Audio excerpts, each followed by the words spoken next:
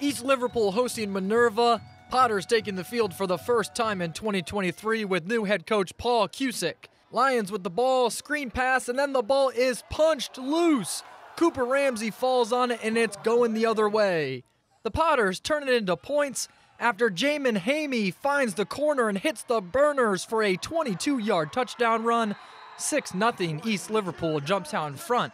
Next Minerva possession, Deshaun Kirby forces a fumble, and Michael Hardley scoops it up. He'll find his way into the end zone for 6. Potters pour it on in Coach Cusick's debut. They roll 50-0.